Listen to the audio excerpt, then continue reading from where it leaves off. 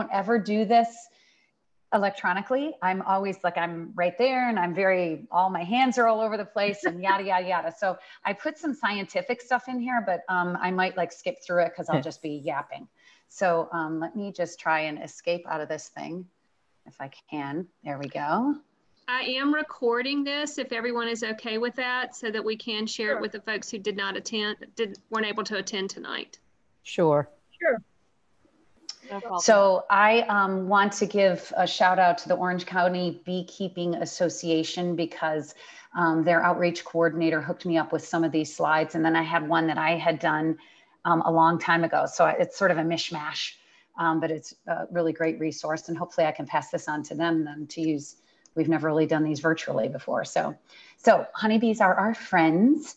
You probably all know why, but what's a big important reason that we want to have honeybees in our lives? I like to eat our food so we can eat. Yeah. Right, because they are responsible for pollinating our food. And I'm trying to advance here, but it's not advancing. Hold on one sec, bear with me here.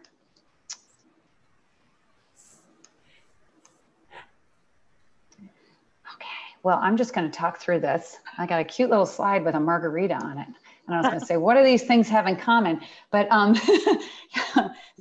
honeybees populate a third of the world's food directly, and actually indirectly they pollinate almost up to like upwards of 3/4 of our food because they're responsible for other things that other pollinators need. So, the connection with the margarita is that they pollinate lemons, broccoli, cashews, coffee, limes, onions, watermelon, et cetera, et cetera. So they're really important. Still not wanting to advance, but okay. I just have some really good pictures here. Shoot, guys, just hold on because they're lined up. But yeah, it stuck for Jean and me earlier, and then I was able to get it to go. So let's just see. Let me just see if it works again. Ah, there we go. Okay. Oh, yay. Okay. I love that. That's a Mexican bee, right? Yeah. Exactly. Oh, it's not what. Oh. All right, I'm gonna try one more time. I don't know why I hit advance and it won't go.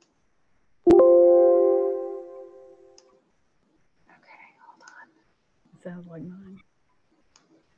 I know, I was so worried about the storm. All right.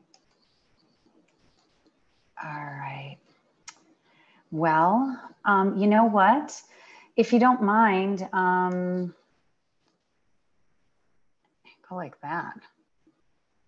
I don't know. Should we get off or we got? No, she's there. No, I'm sorry, y'all.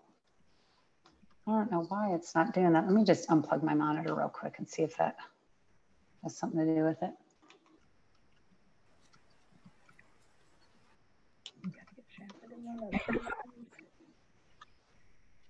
First of October before we do. Oh, here we are. Okay, here you are. Screen sharing stopped. Okay. Okay, it's my internet. Darn it. It's saying I have low systems resource. Okay, I'm just going to talk a little bit. Okay. So you can see me, right? Yep. Okay. I might put you on here. It just came back again. Here we go. Started screen sharing. There we go. Okay, what are you seeing? The bees, or are you seeing my park sign? Park sign. Park sign. Okay. All right. PDF. Oh, that's your.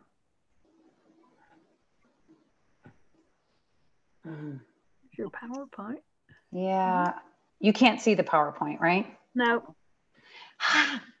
I'm sorry. Okay. All right. Well. Computer.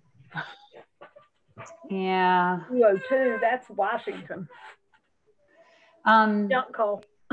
Anyway. Email it to me and I can see if I can bring it up. Okay, let's see if that works. It won't let me even escape out of it. Like I'm hitting, you know how you escape to get out of presentation mode? Okay. And now I can't even see you guys because I can't. Yeah. You might try your cell phone's hotspot if your internet is unstable. Sometimes that works better. Yeah, we were worried about this storm having an impact. Yeah, I know. I thought about that too. We had a storm a couple hours ago. Yeah. So you guys can see me, right? Yes. Okay. So, all right, Jean, while I'm doing this, I'm going to talk about bees. And why don't you pull up that video so you've got it handy, queued up, because you can play the video at least. Yes. I might, golly. I'm going to close this. And so anyway, so bees are really important because they pollinate. And they also are, they are not, people usually, they get a bad rap because people think that they're really, aggressive, but they aren't, because when they sting you, do you know what happens to them? They die. Right. Yeah. So they are not motivated to sting you at all. They do that out of defense. So the most likely time that they might sting you is if you're going into their hive. So that's why you take some precautions when you're going in the hive, which I'll talk about when you see the tour, the video. So a full hive is made up of roughly 50 to 60,000 bees, depending on the size of your hive, the size of your equipment. And it is largely made up of female worker bees, which are, when you joined, that was the actual bee that you saw the picture of, the screensaver of.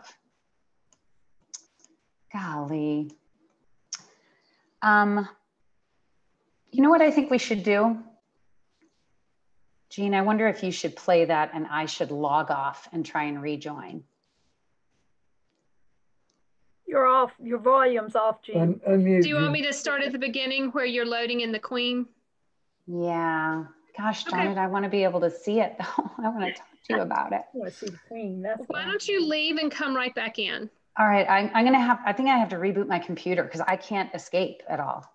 Okay. Yeah. Okay. Bye. Okay. Bye.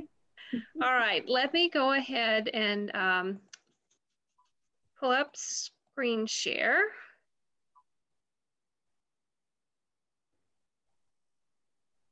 Hold on one moment.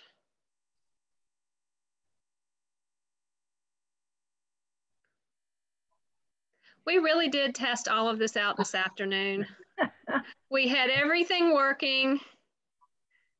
We understand. We've been there and done that. And then the storm came. Hold on. Okay. That's what I want to share. It's nice to see people without masks. Yes, it is, isn't it? This is the only way I get to see people without masks is on Zoom. It's on Zoom. You're right. Okay, let's see. Share screen.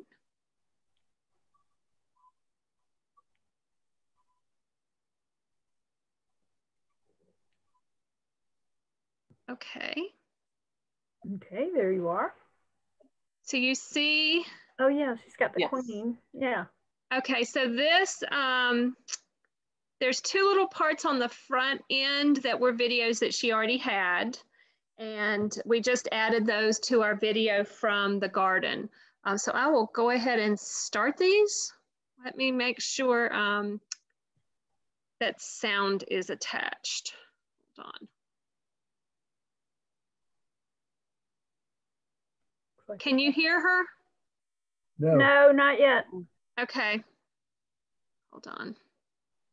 The volume looks like it's on down there. If you click on that. Yeah, you have to click on something through the green. There we go. There it goes. It's the cork. So see? Got her now. The queen is in there. See her right there? See how big she is? Yep, she's cute. Whoop.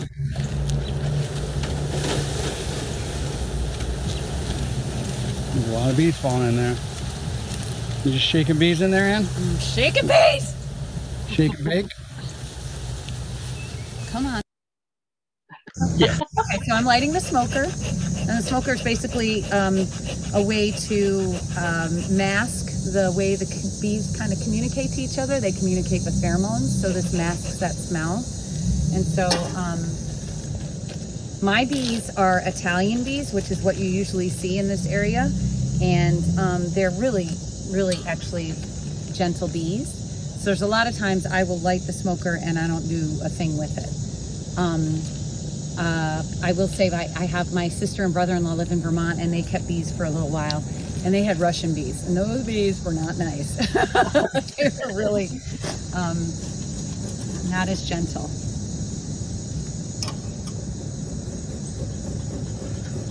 So, okay, so this is a hive. These are called the hive bodies, the two main hive bodies. We also call them deep for reasons. You can see they're deeper, you know. And then this is what we call a super, which is a smaller frame, mediums, and that's where typically when you're trying to collect honey, you know, make sure you're taking a honey harvest, you put a super on.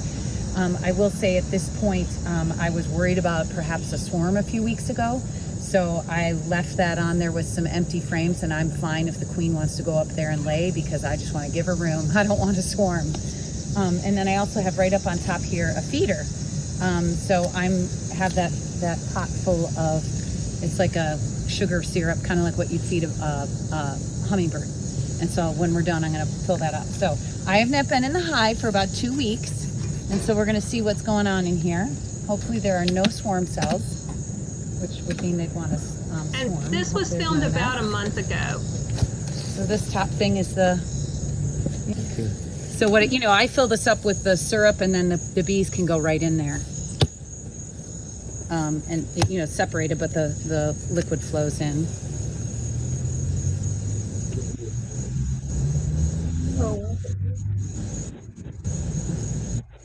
And you can, I wish you could smell it. It's, and you'll see this, I don't know if you can see this kind of gunk that's on here.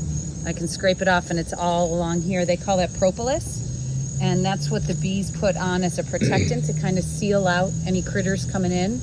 And it actually has some antioxidant value to it, I guess, if you will. I'm gonna put this right on top of here and drag it out of the way. Antioxidant properties is what I meant to say. And I'm pretty sure they form that. They are gathering, I think it's sap from bushes a lot that they get, and bark, and then that's how they form the propolis.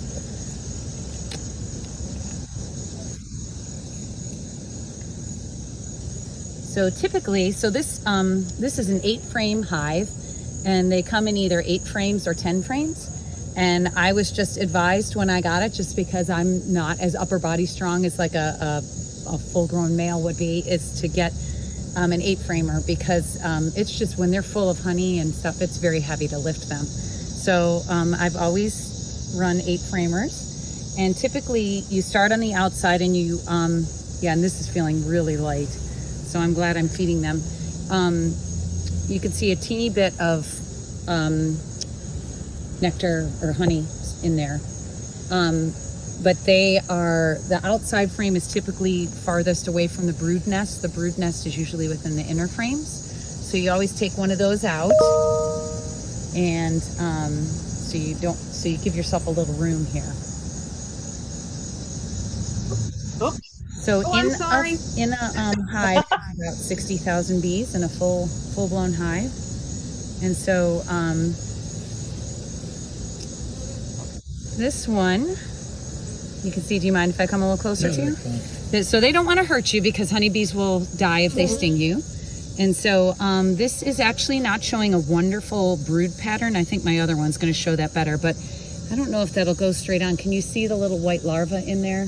Oh yeah. Okay. So those are different stages of larva, and the capped off ones that are the brown, that's capped larva. Do you want to stop it right there? Hi, guys.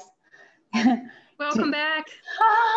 I think it's working. But so did you, I don't know if you can see in there. So the way the honeybee, the life cycle goes is that they're laying an egg. She lays an egg, and then, which looks kind of like a piece of rice.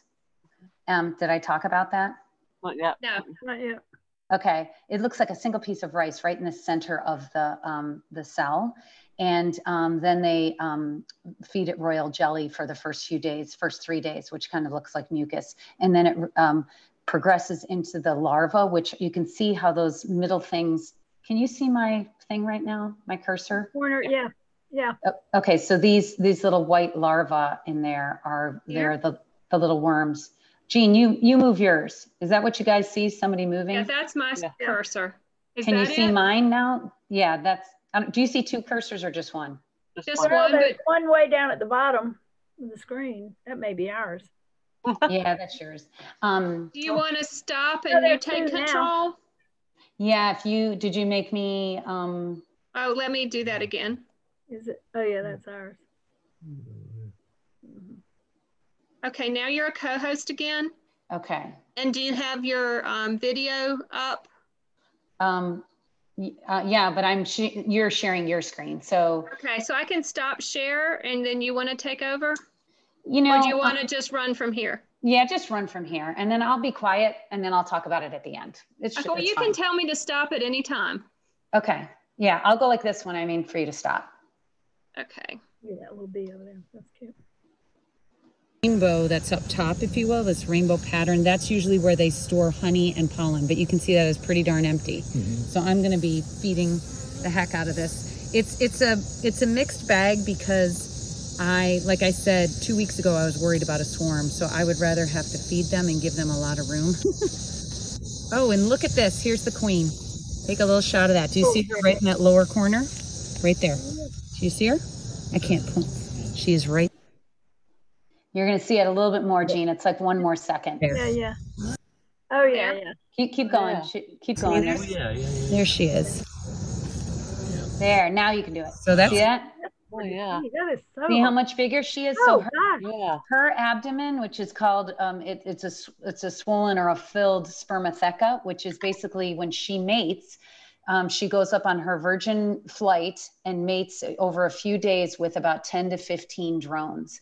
And she stores that sperm then for the rest of her life, and it makes her abdomen swell. And so she's very heavy and sort of laborious, but that's what she does, is stay in the hive and lay eggs from 2 to 5 years. So when they do swarm, I'll tell you about a swarm after, but when they swarm, they actually, the bees, the collective worker bees, actually like poke and prod the queen and don't let her rest at all, so that she loses weight in the preparation for the swarm, so that she's able to fly.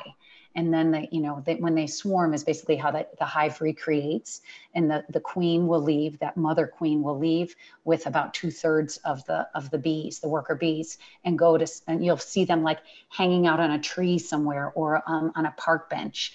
And that's a swarm. And actually they're most docile then, because they're not protecting any brood.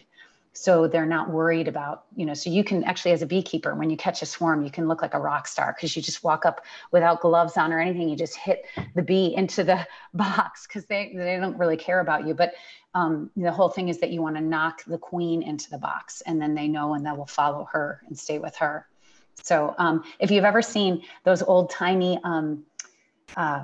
circus videos with like somebody with a bee beard, that's a swarm, and they've put the queen on their chin or on their throat, and all the bees. Now I am not brave enough to do that, but that's what that is. Anyway, okay, you can go ahead.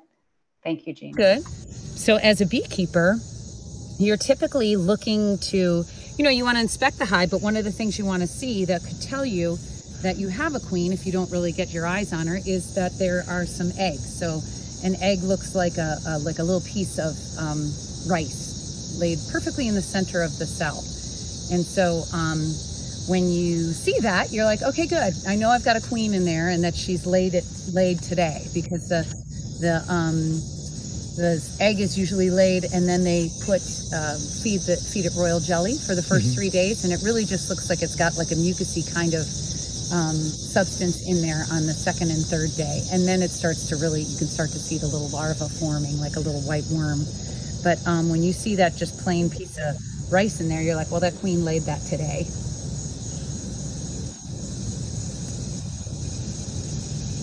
So this one is definitely heavier. Wow.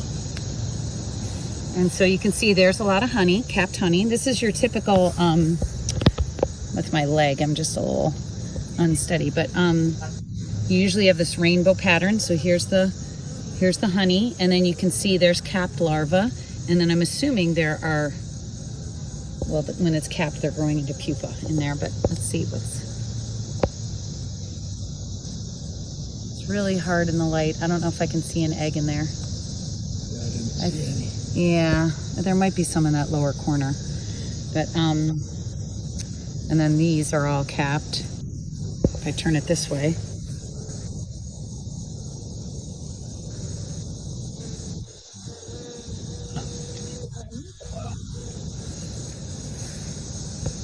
Okay. I'm gonna look at a few more. I'll pull up the next one and actually point out. I can't believe we saw the queen. That's such a home run. It's usually a crowd pleaser. So the female worker bees make up about the vast majority of the population of the hive. And at this time of year, you'll find less drones, which are the males. In the spring, you start to see a little bit more because they're gearing up for any kind of swarms so that they can mate with other queens. Other virgin queens. So just trying to see if I can find a. So these are all worker bees. Let's see if I can find. I do not see a drone right now. Anyway, so I can see that this, we've got the nice honey here, but there is no pollen in there. See, there's nothing in there. We'll see if we got some at some other frames. I'm pleased to see some open cells because I should not then see any swarm cells at all because of that.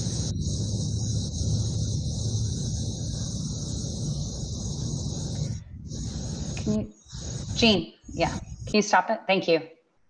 So I just want to explain this because I would have talked a little bit about this. So I don't know if you just heard what I said. I was pleased to see open cells. So I told you a little bit about a swarm. Remember I said they were kind of pinching at the queen to make her thinner and whatnot. That's how the hive reproduces. So it is in their nature, it's their instinct to try to reproduce the hive.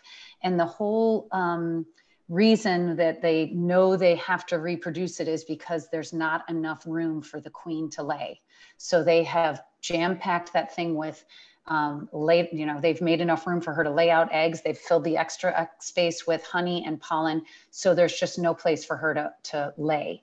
And so the way they do that, so collectively, that decision is being made really by the worker bees, which I said is the vast majority. Like, let's say that's 80 to 90% of the bees in there. If they're deciding that it's time to swarm, what they will do is feed a fertilized egg something different. So all bees get fed royal jelly the first 3 days after the egg is laid. But on day 4, they usually change over to a mixture of carbohydrates and protein, which is honey and pollen. Nectar and pollen, excuse me. And so they will switch over and give the egg that, which starts to turn into the larva. But if they want it to be a queen, they continue only to feed it royal jelly, which is super, super high nutrient content, antioxidant content. If you've ever heard of that before, they use it a lot in especially in Southeast Asia, they have it a lot in their makeup products and stuff. It's very high end. So it's like this superfood. And then you've seen a few different things where I've showed in those frames, you've seen that capped brood. It's like the darker brown capping. So if it's a queen cell, they actually build it out into like a teardrop. It looks almost like an almond or a teardrop hanging off the frame.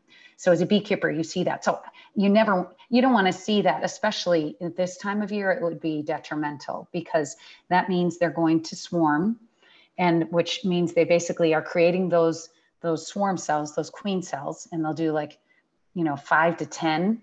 And that is basically their way of leaving behind a queen. And then that mother queen leaves with, as I said, like 2/3 of the hive population, and they leave behind a whole bunch of brood and those other queen cells, and so, you know, some nurse bees. And when those queen cells hatch, it's fight to the death. That's, you know, the fittest wins. And so the queens will rip down each other's queen cells and open them up, and which they're all usually hatching right around the same time, and they fight, and the strongest wins. So it's kind of cool. When I usually say that for when I do these for kids, they're all like, yeah. And they're like, tell me about the queen again. They love that. So it's a really, I mean, honestly, it's fascinating. But again, as a beekeeper, if that happens in the spring, which is really, that's very much the swarm season, you have enough time for them to build up their numbers again, their population. Because remember I said, they're taking about 2/3 of the population and leaving. And it stinks from a beekeeper standpoint, because you want to have a lot of bees in your hive that are mature, that can go harvest honey when we have our honey, when we have our honey flow, when the nectar's flowing here. But it stinks from that standpoint, but you know, you have the whole summer for them to get the queen mated and get her to start laying, which is usually like from the time those queen cells are laid and maturing to the time she actually lays an egg is about a month. You just in your head are like, okay, I'm going to lose a month. But they have enough time then to build up their population. But as I said, at this time of year, it isn't, because the queens are starting to slow down. Once this weather starts to get cooler, they won't lay, she won't lay any eggs when it gets cold. They don't, I can't remember if I say this in the video, but they don't hibernate. They stay awake, if you will, all winter long. So anyway, just, that's it. I'm yapping. So go ahead. I just couldn't let that go. You know, we've got the nice honey here, but there's no pollen in there. See, there's nothing in there. We'll see if we got some at some other frames. I'm pleased to see some open cells, because I should not then see any swarm cells at all because of that.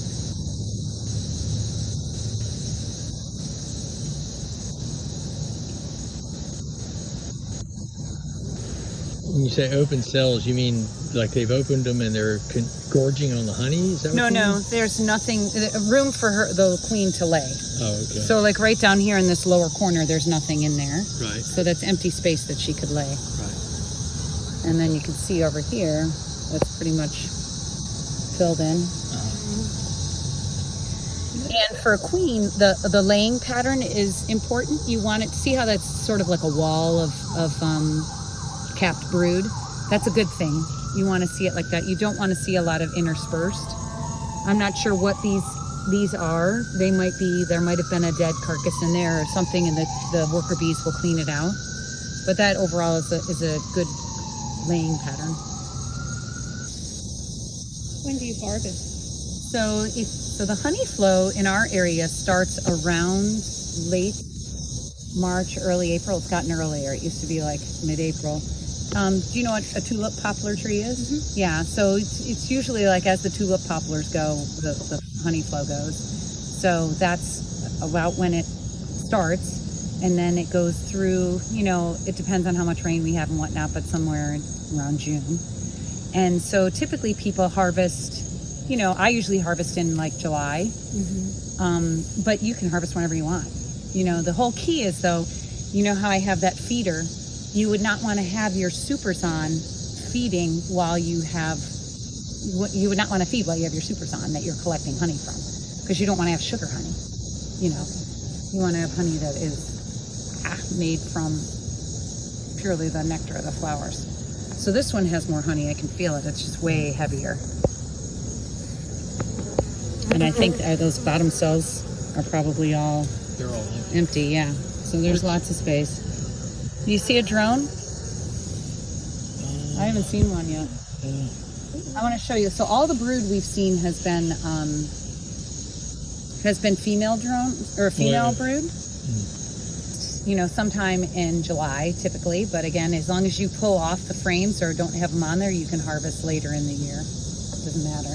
A lot of people, not a lot, some people do a fall harvest as well.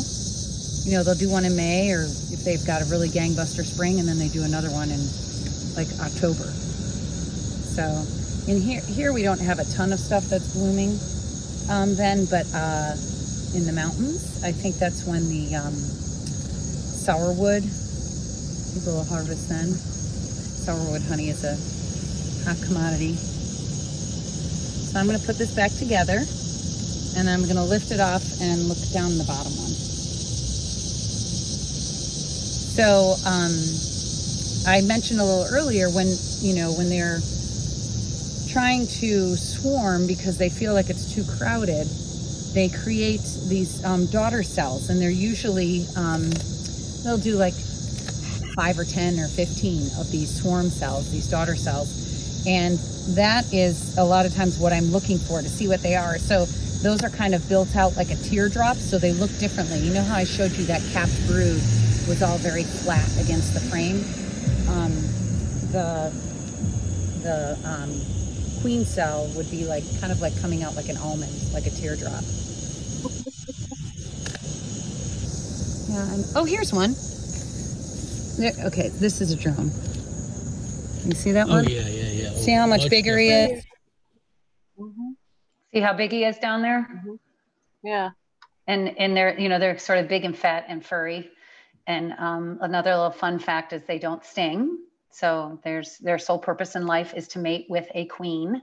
Obviously not their queen, but somebody else to get the gene pool right. And after they mate, they die. So it actually, the apparatus with which they mate gets pulled out of their thorax when they after they mate.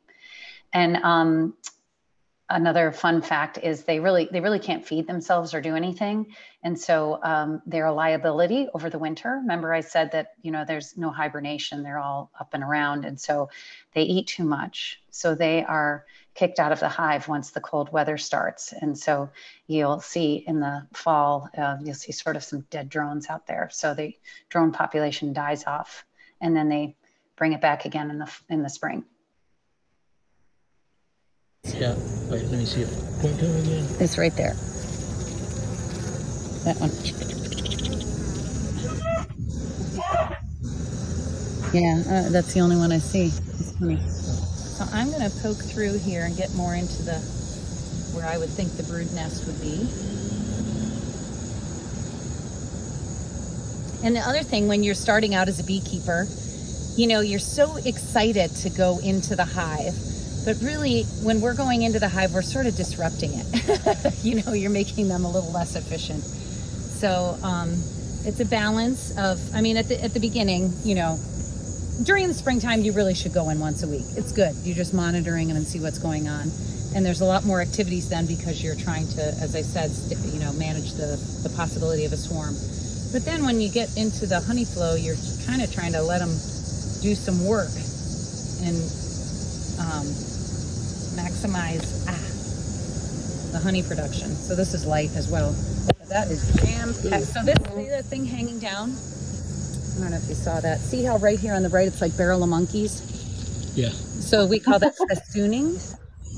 And they're, it's just the way to hang on. Jean, can you stop it? Thanks, sorry. So I said that's called festooning when I said barrel of monkeys, but I couldn't remember what that actually, why they did that. So I looked it up, and they really don't understand exactly why they do it.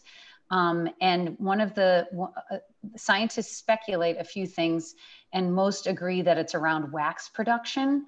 So they're kind of like measuring things and sort of using that as scaffolding. That was what the book, you know, said. You know, measuring distances, acting like scaffolding so that it's a bridge. It's kind of neat. Anyway, just wanted to share that. That is jam-packed. So this, see that thing hanging down? I don't know if you saw that. See how right here on the right, it's like barrel of monkeys? Yeah. So we call that festooning. And they're, that's just the way they hang on to each other. It's kind of neat. Bees are very social. You know, they feed each other. I don't know what's on that side. Let's see. Oh yeah, so see, that is a beautiful wall of brood. But you can see this, I'm gonna have to feed them again tomorrow. I mean, they'll slam that feeder tonight. they've like eaten up everything that was in. There was a lot of honey in here. So I was saying they're very social. They feed each other. They've done studies where they've put some dye in some nectar and fed it to a few bees, and then looked later to see, you know, where it went, like I guess infrared light or black light or whatever, and they could see how it spread throughout the hive. I'm always amazed at all these facts that they figure out about bees, and I'm curious how they know them. But so anyway, during the winter months, the bees will winter over, but during the summer months, the bee lifespan is about 6 weeks. So, and during that time, because they're just like, it's accelerated, they're doing a heck of a lot of activity.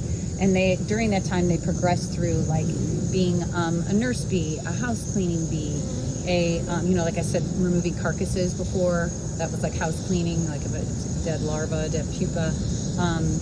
Also sort of cordoning off any kind of beetles. They try to sort of keep them, shoo them to the outside. Then guard bees on the outside, making sure there's no other attack bees coming in. And then their final progression or maturation is that they're foraging and bringing back pollen and nectar from outside. So, and they are, I said they live about 6 weeks.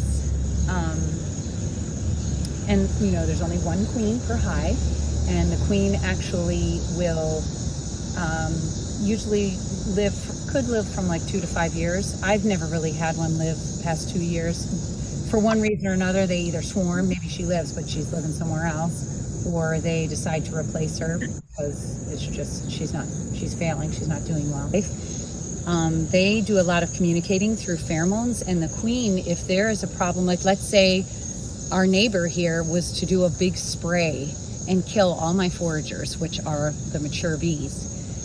If there's a sudden, you know, drop in that kind of population, the queen can change, and I'm going to forget, I think it's like the Johnson pheromone. She can then emit that and sort of encourage, that will get the bees to go on to a later phase in life. Like they'll all of a sudden realize they need to go out and, isn't that neat? That is neat. Cool. It's very neat. The alarm pheromone. Yay. Thank you, Jean. So, well, first off, do you have any questions? 'Cause I want to go back and talk about the installation too. So I do. When you talk about the stuff they use to seal off, you said they get it from sap. Do they collect it like they do pollen, or how do they do that? Yeah, yes, they're collecting it. I don't know if they put it in their mouth. I will have to look that up. I don't know, but it's, they use it for sealing out. It does have antioxidant properties, and it's from sap and tree buds. I went and looked that up too, because I was like, I think that's from that. Yeah. So, and it's very kind of like sticky. Right? I mean, you guys know that, right? I mean, it's better than Gorilla Glue. Yeah, there you go. I mean, it's like, you know, it's just stuck on there. But I don't know. I'm guessing that it seems waxy to me, so I feel like they would be using their mandibles, which is kind of like their, you know, their jaw, to like manipulate it and stuff. Kind of chew it up to get the consistency. Yeah. I think somebody had told me that once, that was a little bit what people, you know, olden times used a little bit to help clean their teeth, you know? I'm not quite sure what, if like I don't know what it would do, but I feel like I've heard that. You're muted, Jean. Chan, do you know anything about that? Chan is our dental professional on the call. No, that's news to me. I might should have known about it a long time ago. Well, I feel like I should look that up. There's something they did something with it for teeth. I'm not sure what it is. So I think it does have very strong medicinal benefits, and wound healing and that sort of thing, as does honey. Yeah. Yes. Yeah, that's a good point. Do you get a lot of honey? Or it depends on the year. I mean, yeah. I've gotten a lot before. This year, I only harvested like 6 frames. So that was our experience too. Yeah. We had a lot less. We had about half what we did the year before, but yeah. So I think it's because it was so rainy this year. It was definitely rainy. Yeah, very rainy, and I think they ate it up. Well, and I also had a swarm because we had twice as many hives and half as much honey this year. Yeah. as we did the year before. Yeah. It's crazy. It's, you know, it's a labor of love, you know. I mean, some years, I mean, I remember I probably got a harvest like the first 4 years I did it. And then I went through, I didn't get it for like 3 more years, you know? So it just sort of, yeah, it just sort of depends if you have a swarm at the wrong time and, you know, who knows what, or if it's really dry and there's a short honey flow and your population isn't built up enough at that point. So, any other questions? Feel free to like jump in with them. What's your best way to find the queen? So I just, you know, you just look. I mean, I know she usually would not be, so, you know, here I'm going to call myself wrong, but she's typically not on the outer frame. The outer frames are usually where there's jam-packed with honey and pollen. And so but we saw her, I think, on the second frame in, which is just unusual. Usually the brood nest is in the middle and it's bless you. But yeah, and I usually look for her not on a capped frame. You remember how I pulled up and you could see like a wall of capped brood? She's not likely to be on there because there's no place for her to lay there. So it's usually on a frame that has open brood cells or empty cells. Do you want me to pull up the video again from the beginning? Or do you want to drive from here? Yeah, let me drive if that's okay. Yeah, you should have permissions to do so. Yeah. Was somebody else going to ask something just then? Yeah, I was, because I did. Good pointing. Talking about the mating flight, the sperm she collects, that's going to last her the rest of her life. Yeah. For that one mating flight. Wow. Yeah. Isn't that crazy? Yeah. You know, and so I talked a little bit about those pheromones. So, I mean, I talked about it briefly, but I have a slide that talks about the different ones, but there's really a lot. And one of the things is that the drones are circling in this area called the drone catchment area, believe it or not. And they're emitting a pheromone for other queens to recognize that they're there. So it's really, really kind of neat. You know, they have a pheromone for that. They have a pheromone also for that the brood emit that is basically signaling to the nurse bees that they need to feed them. You know? Wow. Yeah, it's really neat. One of the other very common pheromones is the alarm pheromone, which is what, you know, when they die, they emit it. So it's like, you know, kill, kill, kill. So if they're stinging you, it's like they're emitting that pheromone to tell other ones to sting you. Or if you accidentally, like you notice I do it without gloves on, because I learned that first summer that I'm just way more nimble, you know, and have good dexterity. And I mash a lot of them when I have my gloves on, and then that just makes them mad. You know, just so. And the queen lays about 2,000 eggs a day. Yeah. Is that crazy? Wow. So that's an interesting little tidbit. Yeah. No, that's really neat. So the installation, that package is 3 pounds of bees, which equates to about 12,000 bees typically in a package. And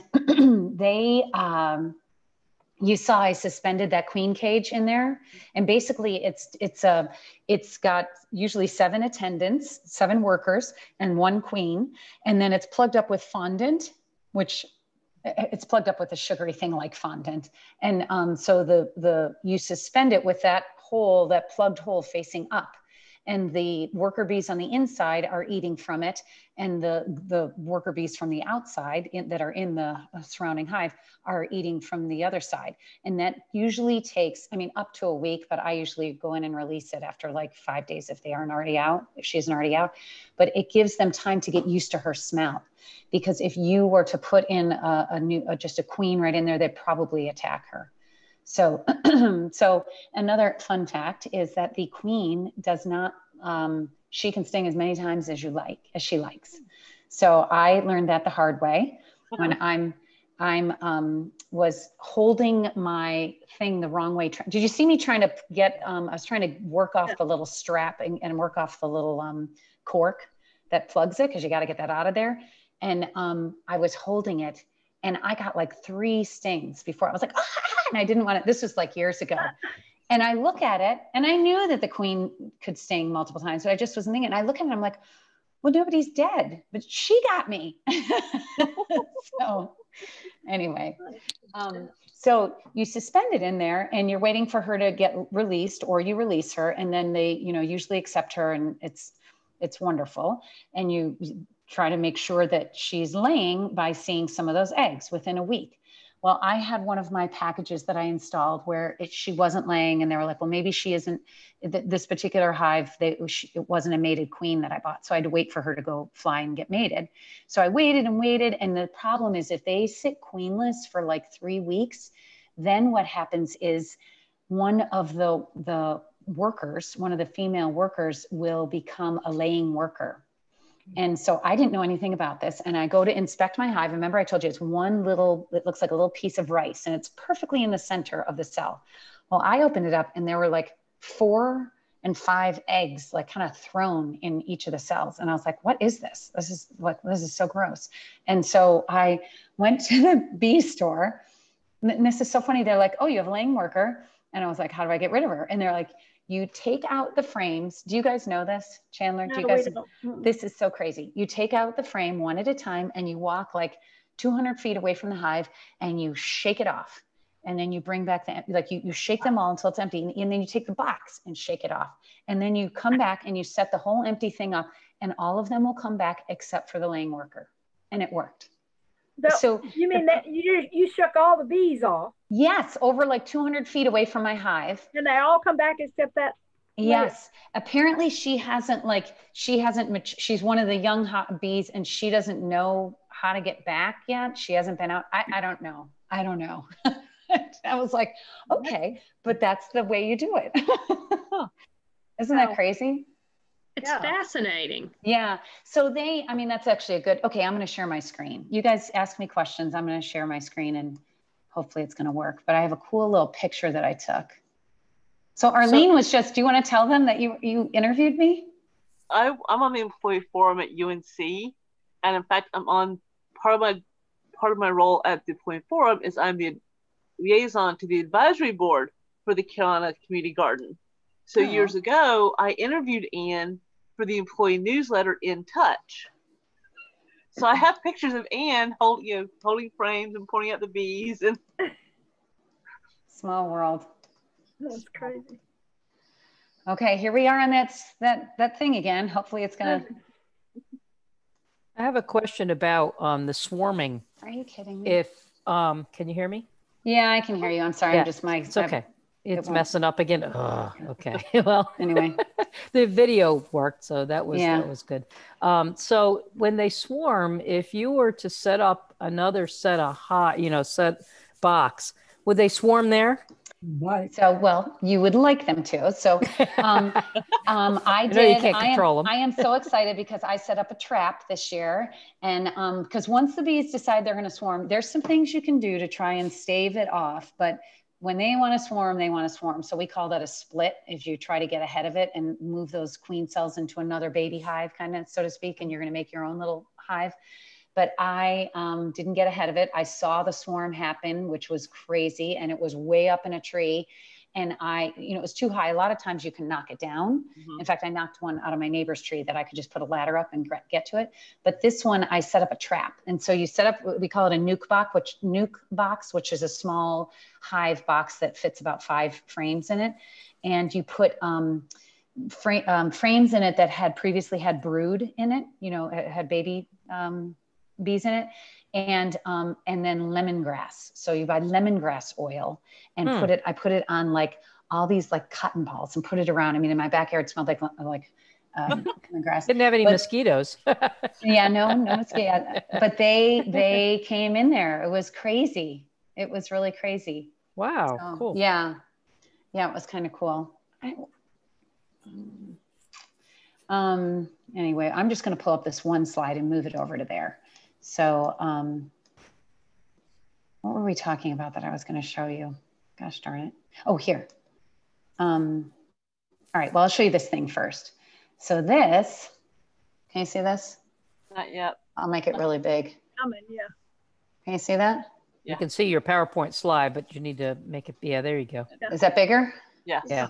Okay, so hopefully it'll work in the animation right now, because this is, just how they go. This is kind of funny. People don't realize this. Like, so the way the bees will progress through.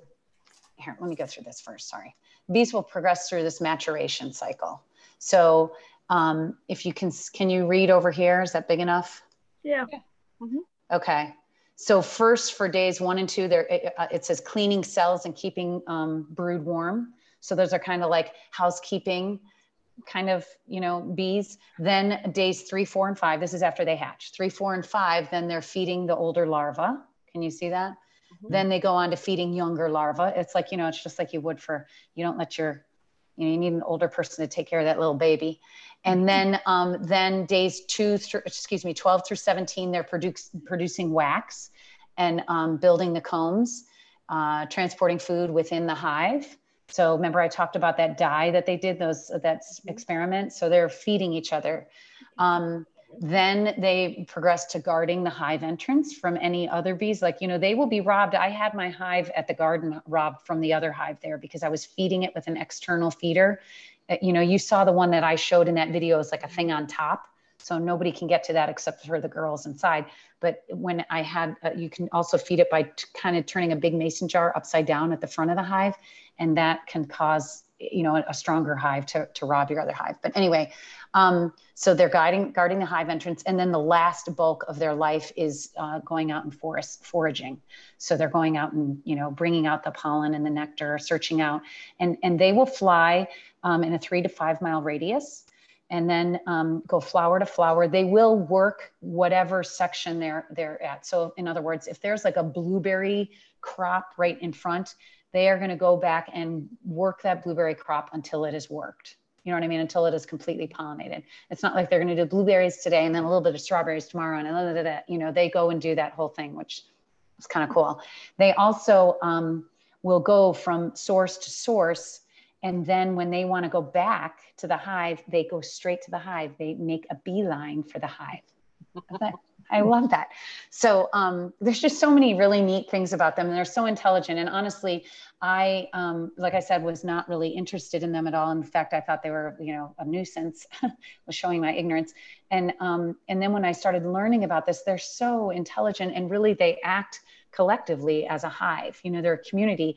And so the way the population is controlled is through the worker bees. So, they are building out the size of the cell. They have wax glands that secrete the wax, and then they build out these beautifully perfect hexagons. And the size of them, a normal cell is what a worker bee, a fertilized egg, a female bee will be fertilized in. So the queen will stick her head in there, realize that it's that size, then she'll put her tail in there, lay an egg and fertilize it. And that will develop as a fertilized egg. Likewise, if the female bees collectively build out a larger cell, that's going to house a drone or an unfertilized bee. So the queen will stick her head in there. She realizes what size it is. She puts her tail in, lays an egg, and does not fertilize it. And that develops into a drone. So it's collectively, the females are building out those cells because they understand what is needed. So if you heard, like I couldn't find, I think I might have found some drone brood in that last bottom box, but remember I was saying I can't find any drone brood to show you because it's the end of the season. Typically they're not wanting to reproduce because that hive isn't going to succeed. But in the spring, you definitely see drone brood. And likewise, if they will feed them. Remember I told you about feeding them for the first 3 days, everybody gets royal jelly, but then they switch over for all except for who they want if they needed a queen. And so they would just continue to feed a fertilized cell, that royal jelly. So and then build it out. And you can see this is the shape of that's showing that teardrop, what it would look like. Actually, I have another picture. Hum-de-dum-de-dum-de-dum. I think this one is it. How do you make it animate right now? Let's see. Hold on. Oh, okay. Oh my gosh, it's working. Oh my gosh, this is very exciting. Oh, this is very exciting. Okay, hold on. I want to skip through to that just to show you that really quick. See, isn't that cool? You can see there's the worker on top, the queen in the middle, and the drone on the bottom. So that gives you a relative feeling for their size differences. And this is what I was just showing you a minute ago. And good that here's the little life cycle. This shows how long a queen, it only takes 16, sorry, you can't see my finger. It only takes 16 days for a queen cell to develop, which is funny to me because, you know, it's the most complicated, I think, but they're, I guess it's because they're giving her that nutrient rich royal jelly and the fact that it's so important that they get a queen up and running.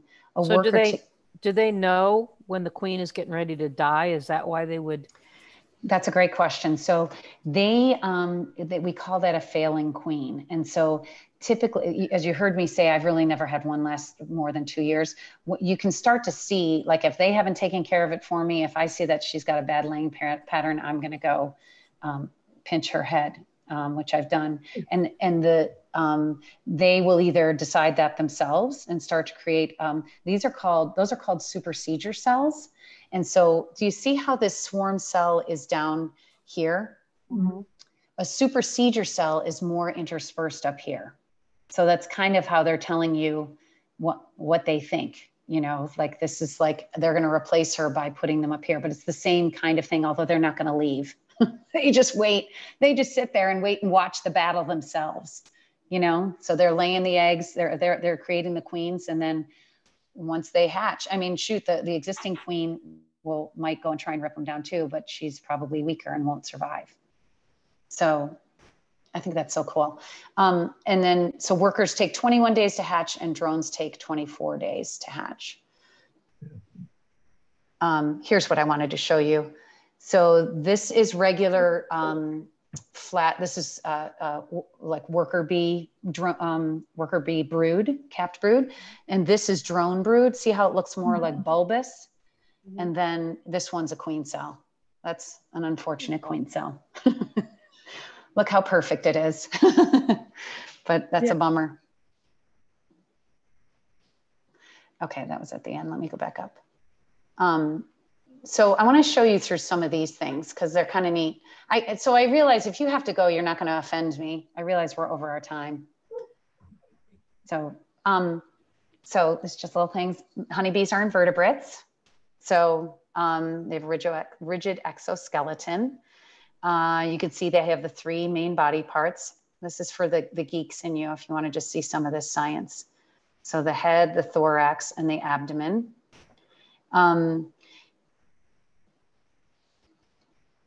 Wings, there's 2 pair of wings. You can see the hollow lines carry the nerves and circulation. And they have tiny hooks that are attaching called, I guess it's hamuli.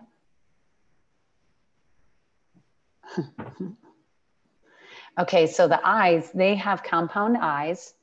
And you can see it's sending these mosaic images to the brain. Then they also have these 3, this A, B, and C down here.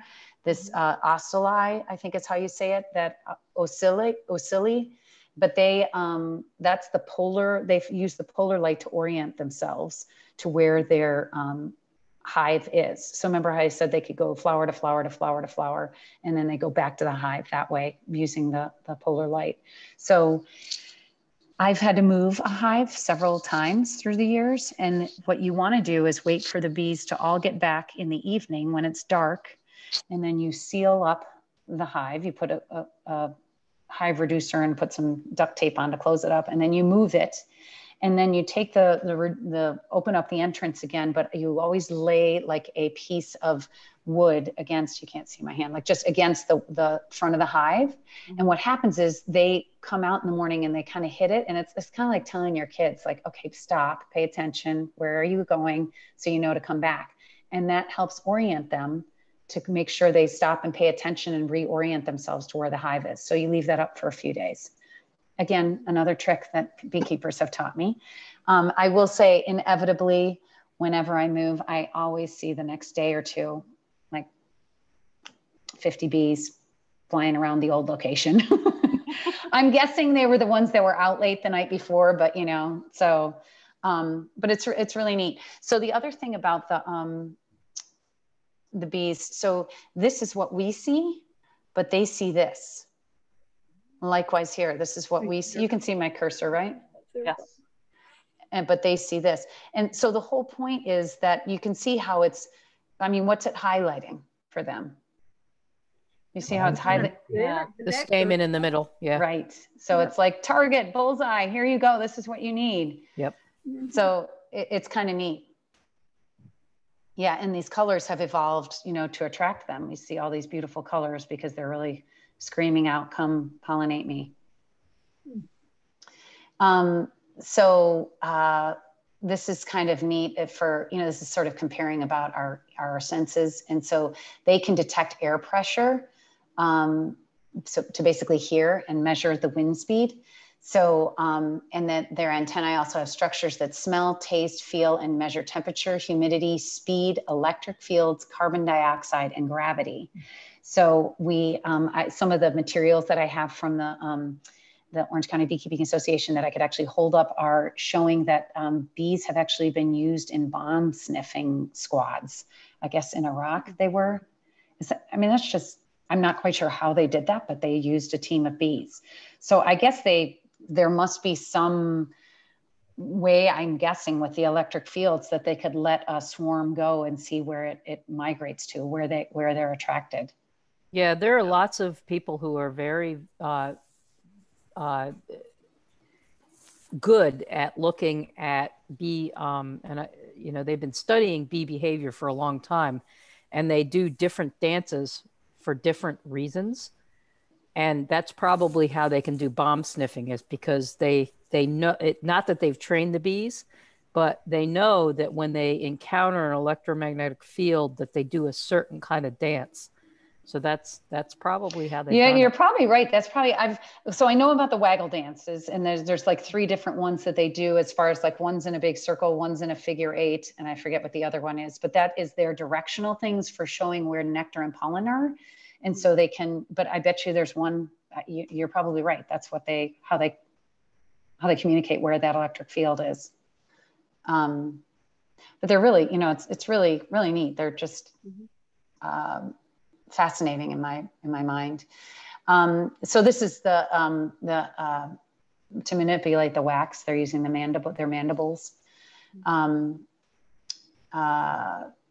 The tongue moves up and down. That's what collects the nectar. I mean, that's their tongue, the glossa, and then and it rolls up. You know, you've probably seen it. You've probably seen butterfly ones. You know, you can see them all like roll out like a slinky.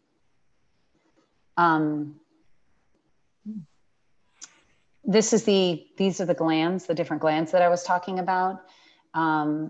So the Nastanov one is one that people are generally familiar with, beekeepers, because that's what they're using to attract. So when they swarm and they want to go somewhere, they're, you know, going in a cluster, but they're also emitting that pheromone. So it's like, come here, you know, come hither. There's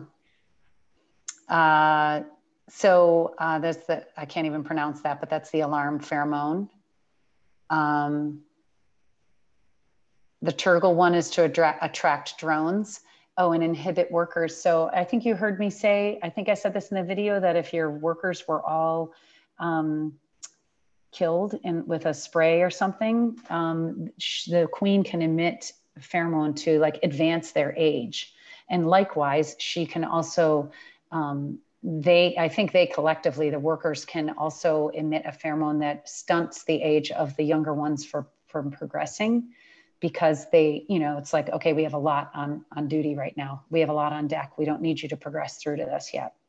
So it's very symbiotic. It's very neat. I cannot take credit for these slides. You can tell these ones are very fun, but basically what I want to tell you here is, like, can you see the serration on the stinger?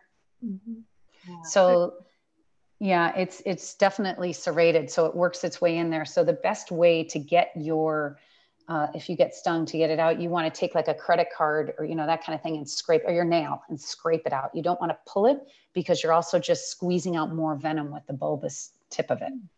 So you always just want to scrape it out. So you can see that's exactly what it looks like. I love this. It goes in and it goes deeper, deeper, deeper. Wow. Yeah. Yep. It works its way in. So you just want to try and get it out. Okay. And I showed you these. So, let me see here. What other, does anyone else have any questions? Let me pull up my notes because I want to make sure I like hit on stuff. I don't have a question so much as just a comment that several years ago, in the house that I grew up in, I had moved off to college and came home after, for like Christmas holiday or something like that. And there were bees that were flying around all around inside my bedroom that I'm like, Mom, we got to do something about these bees. I got to sleep here. So we ended up calling a bee. We didn't want to kill them because I was pretty sure they were honeybees because there was honey all over the room.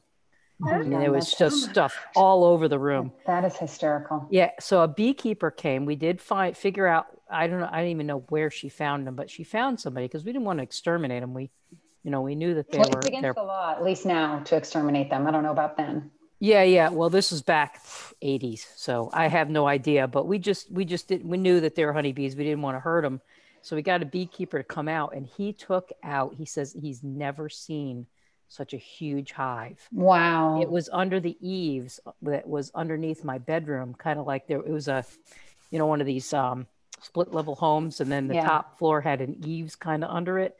They had gotten into the eaves near my bedroom and built this huge, probably 7-foot long hive. Oh, incredible. And he ended up giving us some of the honey, but he was so thankful that we called him because he's like, yeah, this is a really great find for me. I've got a place for these guys. So, but it was amazing. I got stung. It was okay. But, because I watched him take them out. He had a suit on. I didn't, but they love any way to get in between the eaves of houses, or I've seen in a trunk of a car, that hasn't been used, that they were able to get in through a hole. They're just looking for a safe spot. Usually it's up more because they don't want, like if there were going to be a bear or something, they want to stay clear of predators. But this was perfect for them because it was, it was shielded from the rain, and it wow. had a nice long span for them to multiply and do their thing. And so that is crazy. Did you take pictures? We didn't take pictures. Of course, that was before the digital camera age. Right, right. The best we could do is a Polaroid. Yeah, no, I know. That's great. It's amazing. But that's, people are usually say like, well, when they're swarming, where are they going to look for a place? But that's basically what it is. Some, place to get in between boards or something within a house, or, they will go like to a hollowed out tree if it's up high enough. So unfortunately, feral bees are becoming more and more uncommon. There's just disease has gotten them. And we've really, paved paradise to put up a parking lot. We're taking away their habitat. So actually that's a great segue to, those are the things that really are, people ask about this colony collapse disorder, and we really have not seen that in North Carolina, but things that lead to that are it's like a general, they think of it more as like almost like an HIV, like an AIDS kind of thing for bees, like it's weakening the immune system, but it's caused by poor nutrition, a convergence of all these poor nutrition, mites, which is the varroa mite is a very common pest that came over here from Europe in the 80s. And it's a matter of not if, but when. Like you're going to get them. You got to treat, you got to check for them.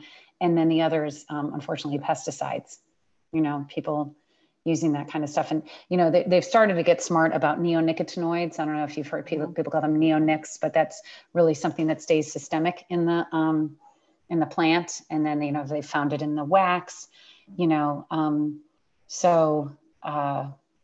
Yeah, it's, you know, hopefully we can, I encourage people to plant a pollinator garden, you know, plant things that are bee friendly. Visit your local farmer, go to the farmer's market, because they are usually not doing monocrop farming, you know, which monocrop is much more like just, you know, soybeans and corn, and there's just not, it's like feast or famine for the bees, you know. Well, I have a huge Glossia Bailey, 3 of them out in my backyard that I planted years ago because I like gardening, and figured, oh, they'll pollinate my, you know, my tomatoes and my things that I like to grow. And I'll tell you, this thing is probably, you know, 7 or 8 feet tall, and it is just loaded, and they just love, of course, my dog loves chasing the bees around. But the other thing, I do have a question about Africanized bees. What kind of an impact is that having on our honeybee population? So Africanized bees, we have not found them here in North Carolina, but they are, well, actually I take that back. I think they found one in like 90 or 91 on the coast. But they are in Louisiana, Texas, Florida. So the funny, not funny, but the thing about them is they're actually really efficient. It's almost like they're a hyper bee. So they're really great pollinators. They're really great at honey production, but they have a heightened alarm. All of that is very much more heightened. So they're way more aggressive. And you know, it's like an issue that they kill livestock in those areas, because they'll just, you know, they just attack, you know, when they feel threatened. They're actually, it's a big deal in, I think it's Texas, not Florida, but you know, those like your power or your water meter thing, how it's kind of like a little, like, it's like recessed into the ground, you know. Apparently that's like a place where they will nest a lot. So it's like a big problem for them. The other thing is too, that's why there are very strict rules around ports of entry, because you're not allowed to have a registered, you're supposed to register your hives. You're not allowed to have one within 3 miles of a port, because they do not want any of those drones mating with any of our queens, you know, of a queen that's here. So, and that's not just our port, that's ports. Yeah. Because that's, you know, that's how these things are transported, right? That's been for ages, right? They come over on boats from continent to continent. True. So, they freak me out a little bit. They were doing some, I mean, this is a while back when, you know, I told you Jack Tapp is the one who, at his apiary, I learned a lot. I actually volunteered for him that first summer and went into thousands of hives. I went there 3 days a week, and they were right at the end they were working with somebody at NC State to artificially inseminate their queens. You know, I was like, wow, I'm not quite sure how you do that, but yeah, that would be interesting. Yeah. So, but the reason being is if they need to be proactive about trying to not have any kind of Africanized bees mate. So I don't know what, I really need to read up on that. I don't know where that's gone. Yeah. What else can I tell you? Oh, I didn't tell you about honey. That's the one I think I was gonna, right? I didn't tell you about this. Is it gonna let me progress through? So the way they basically are going through honey is, or making honey, is through their, I like to tell the kids that it's bee vomit ×2. So what happens is they go and collect the nectar, they bring back to the hive, and then feed it to another bee, and feed it to a bee. It goes into their stomach and the enzymes work on it, and then they regurgitate it to another bee, and their enzymes work on it. I don't know why it's not showing up on there. Anyway, and then they are able to regurgitate it into a cell. And it stores, and they wait until the water content gets down to about, it's somewhere around 18%. And they know when it happens, and they're fanning it and letting it dry out, and then they cap it off. And so the capped honey is like perfect. You don't have to do anything with it. When you extract it, you just run it through a strainer a few times, and you can store it. And they've found honey in the pyramids that was edible. So as long as it doesn't have water in it, if you'd taken the harvest when it wasn't capped, it will end up fermenting, you know, so it'll turn bad. Yes. So yeah, that's it's kind of neat. There's my smoker. And this was a picture of the package. I was pulling this up earlier. That's what the package of bees look like sitting on my counter before I installed them. I guess it won't get any bigger. Wow. Yeah. How big a space do you need for a hive? So you just need the footprint of the hive. So people have them on fire escapes in New York City. You just have to. Wow. You just have to have the footprint because they fly. They're not hanging around. You know, I mean, they're hanging there in their nest, but then they leave to go forage and whatnot. So yeah, are you thinking about it, Tracy? Dive in. I know I don't know nearly as much as you know, and yes, I have thought about it. My husband won't let me have chickens, so this is my next thing. So, well, I'm telling you, honeybees smell a heck of a lot better than chickens. I bet they do. They really do. The hive smell. I don't know if that was in that part of the hive, the video, but when I opened it, that might have gotten cut. But it smells so good, and I was like, you guys should smell it. Oh yeah, it smells wonderfully. Yeah. That's the one thing about that bedroom. It smelled really good. It was very delicious smelling. that is a hysterical story. Where did you grow up? Where was that? This was in northern Durham County, way out in the country. Almost in Roxborough. Near Bahama. Yeah, near Bahama. Yeah. Bahama. Bahama. Yeah. That's great. And this is Chan. I just wanted to say how much we've enjoyed your presentation and what a nice job you've done of it. And I hope Jean will give high marks to Grant for really superb videography. Good close up. So, Tracy and Arlene, my husband was the holding the iPhone.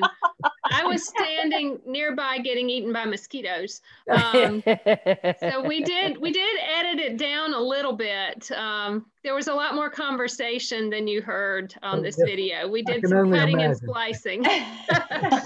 Nice. Good editing.